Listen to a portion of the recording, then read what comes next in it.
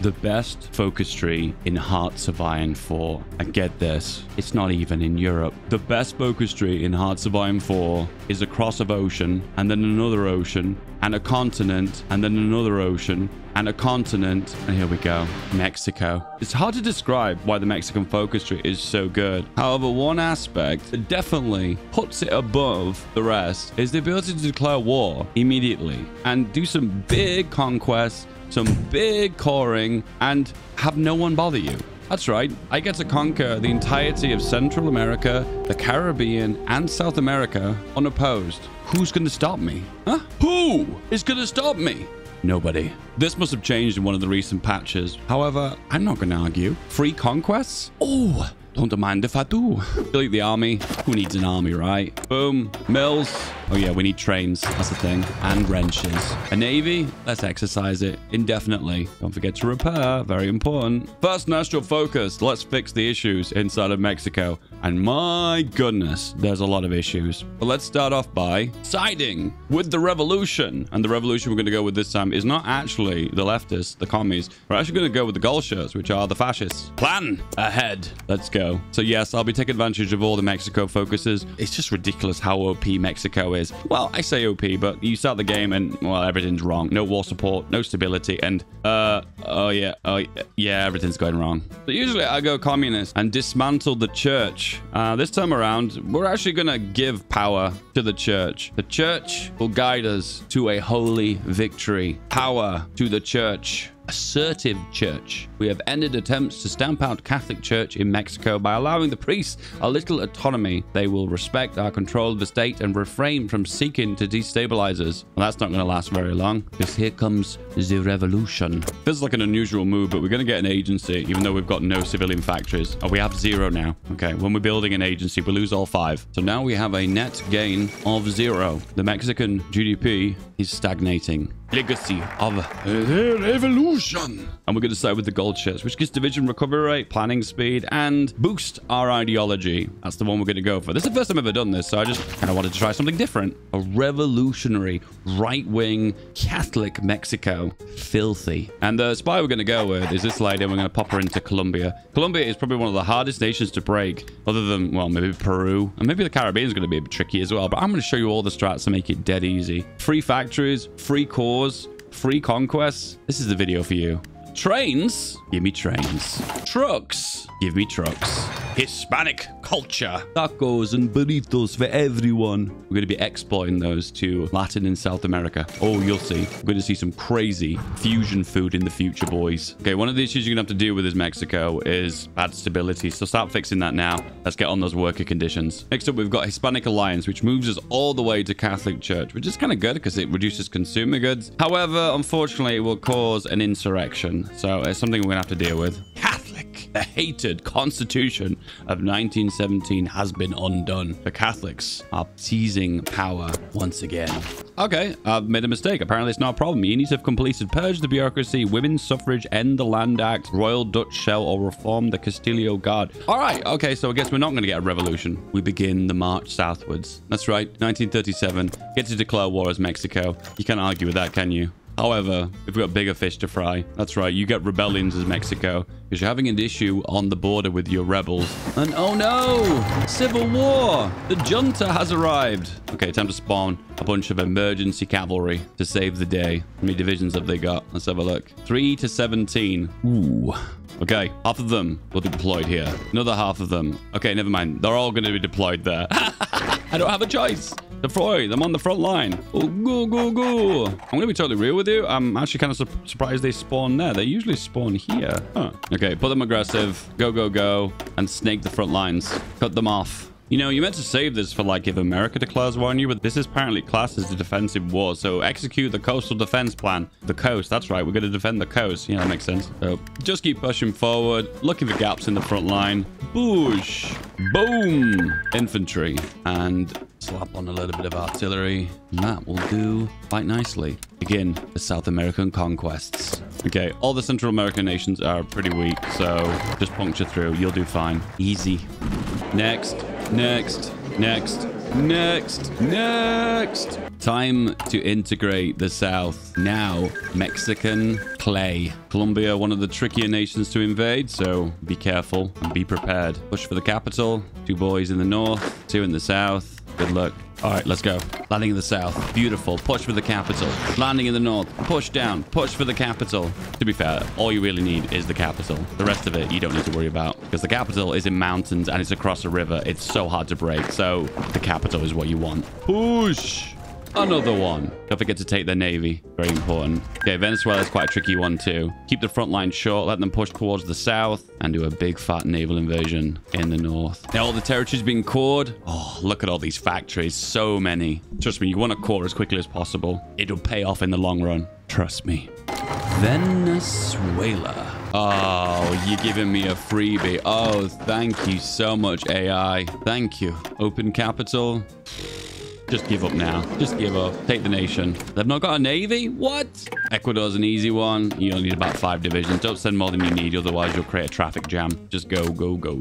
The center has been liberated. Oh, don't forget about the Galapagos as well. I always forget about that. All right, this is another tough one to crack. Aggressive order. You don't need to hold much in the north, and then you do a big, juicy naval invasion in the south. Okay, at this point, stop making mills. You need civvies now. The backbone of Mexican industry. Commandeer more trains. Trust me, you don't want supply problems now. This is the worst time for supply problems. And technically, we should be working on armored trains too. Let's fix that now. If your air force isn't very strong, you're going to get logistical strike. You're going to find yourself in a logistical strike nightmare. In that case, take care of it now. Get you some armor on those trains. All right, we're good to go. Let's go. Off we go. Army to the north. Just push for Lima. In the south, doesn't look like we're going to be able to land. No, but we're pinning some troops in, so that's something, I guess. Don't worry about them pushing in the north. Don't worry. Let them commit troops to a front line that have got no troops on them. You've got your eyes set on their 2 main cities in the south. That's right. Peru has only 2 victory points. Isn't that funny? And another naval invasion. And where have the divisions gone? You're kind of better off pushing their front lines first, then doing the naval invasion maybe a month later, because otherwise they just defend the coast, which is smart of the AI, I suppose. Yoink, I'm taking your navy. Bolivia. It's funny watching South America in Hoi 4, because these are areas you very rarely invade, very rarely even hear about in a regular Hoi game. That's right, these countries do actually exist. Boom. All right, World War II has started officially. So be aware now, world tension is high enough to cause some of these nations you'll invade to join factions. Just be aware, it's a small chance, but it can happen. You've been warned. Boom. Chile's got a good navy too. Yoink. And now for something a little different. Well, that's not what's different, but we are going to invade the Caribbean. This is what's different. Mass assault. The Falklands is mine. Oh, wait, hang on. No, it's still British. Never mind. Yoink. That is how to increase your navy size by about ×10 just by conquest and stealing their navies during wars. It's so easy. I love it. Okay, odds of Paraguay joining the Comintern. The stocks are very high. And, oh, looks like a no. What? Mexico? What's the font Mexico doing there? I'm like, oh. Painting the map green. There are a lot of cool options on this focus tree to gain extra manpower. First of all, we have Syndicates to Youth giving 1% recruitable. And also down here, Cadillo's private armies that you defeated in the Civil War. Don't forget that.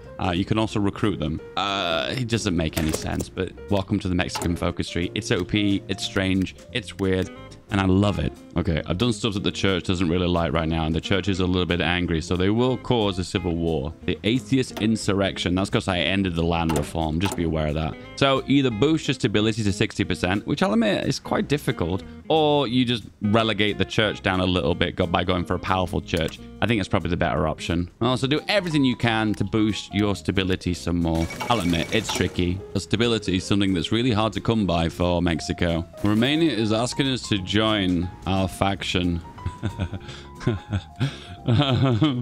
Oh, man. The chaotic evil in me is saying do it. No, resist.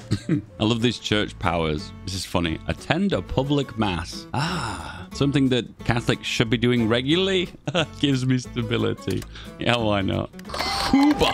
Another one that's a little bit difficult to land on due to, well, there's not a lot of places to land because they'll have the division practically everywhere. If you get one landing, though, you'll be in a good way. Grab a port, connect up all your armies, and you're good to go. Go for the capital, and you should be good to go. Yoink. And don't forget, if you're going for mass mobilization, by not getting that 5% recruitable for free, now manpower is going to go through the roof. And to be fair, that's the real reason I went for that path. How much manpower would you like? Unlimited. I like that number. If you don't get this one on your first try, I forgive you, because this is a difficult one. Any joy? Any joy? And oh, it's a win. Winner, winner. Chicken dinner. The neighbor as well. GG. And while you're at it, call them up. I can only place spies in California, and the only middle state is it Illinois? To this day, I don't know how spies work. And do you know what? I'm totally okay with that. My favorite focus in all of Hearts of Iron 4, Mexico, the inventor of the television. Okay, you know what's coming here, right? So there's plans happening around these little areas here, here, here, here, and here. This is well defended. And, oh, here's the biggie. Hey, this is the biggie. Okay, the wrong way of doing this is to go for recede Mexican cession. The AI is aware there's a war goal forming. So that means they'll put troops on the front line, forming a massive hard wall here that'll be near impossible to break because it'll consist of 3 or 4 divisions deep and you'll be bashing against entrenched troops. Not a good idea. So to confuse the AI, what you do, disband your faction, join the Axis, and then ask to join the Italian-American War. What? That doesn't make sense. But regardless, here we go. Boom. It starts. British Honduras secured. Panama Canal secured. This one's always hard to break. Not a lot you can do about that. Trinidad and Tobago secured. Pushing hard into Guyana. We need this because we need the aluminium. Secured. Okay, the final objective is a little bit more difficult. We're going to have to bait them forward. Oh, it's working. They're coming. They're coming. And we've got so much manpower and so much equipment. Just keep training. 12% recruitable population. Look at all those bonuses. Private armies, syndicate youth, extensive conscription, human wave offensive.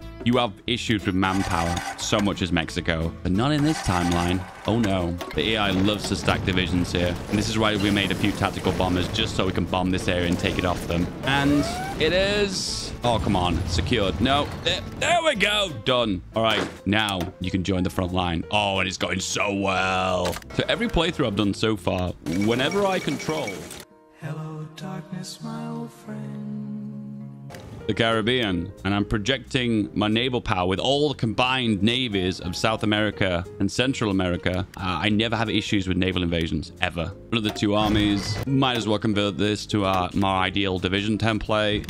Convoy raid the Caribbean, why not? All right, we had too many armies. We had to disband the one in the Caribbean, and one of the extra ones we had to disband. Because right now we're having a bit of a logistical problem. We're having low supply. We're not dealing enough damage. We're going to be in a pickle. So we need to deal with this immediately. Redeem Aslan. I'm going to go with that pronunciation. The Mexican people living in the liberated regions of the United States have a dream of a government which does not oppress them for their ancestry, place of birth, or the language that they speak at home. That dream has become a reality. Core, Texas, New Mexico, Arizona, and 4 others have now become a state of the Catholic Mexico. Losses in this offensive, 2.2 million manpower. We have manpower to throw away. The American Empire has collapsed, and so has our manpower reserves.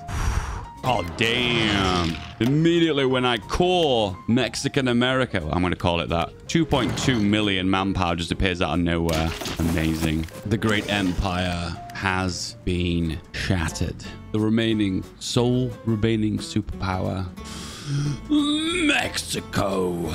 That is a work of art. Axis Conquest of North America completed it. As ahistorical as this game may be, some things are inevitable, and that is Mussolini getting deposed. Lol. 1 video? No, 2 videos. This is the video for you. Right here. Click it.